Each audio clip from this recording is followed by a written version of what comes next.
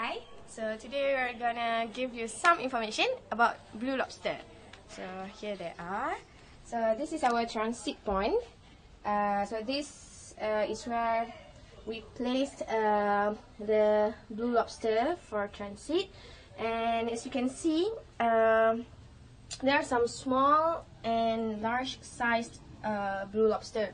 So actually this is how we can distinguish between the male and female. So maybe we can show you one of the male and one of the female. Yeah.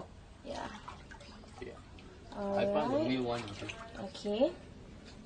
So the male one should be the one which is having a larger size and also larger claw. So this is this is one of the example. This is the male one. Okay, can we see the claw is bigger. Yeah.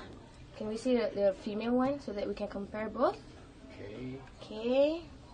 Female one. This one should also be a male. Should be the male one and the female one. Okay. Oh, get away. Aye. Alright. Okay, so this is this one is the female. So the female. yeah. As you can see, the claw is much smaller than the male one. Okay. And the size also is smaller than the male one. Alright. Okay. Okay. So actually the best place to breed them is the natural pond. But here we place them in this transit pond because just for transit, but for the best one is natural. But the most important thing, if you breed them in this transit pond, made from cement, so it is important for you to be having to put sand, because it is important to absorb all the excreted waste and nitrogen and ammonia. Yeah. So this is one way to eliminate all the toxics.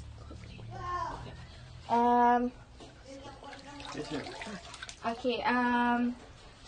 As we can see here, this is the shell of the blue lobster, and actually this is not a part of the dead one, but actually blue lobster will change the skin, and this is what's left. And PVC, what do we call this? Yeah, a PVC is needed for them to as the place for them to change the skin, because this provide a protection from the others, so that the others won't be able to attack them, because actually during this phase, the phase where they change skin, their body is very fragile and soft, so that they are protected from the others. The food. Okay, so here we can see how do we feed them. Okay, the most simplest way, the most economical way, the cheapest way is by giving them this. It's actually a potato.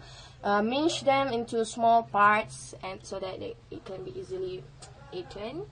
Okay, so that's it for now. So see you.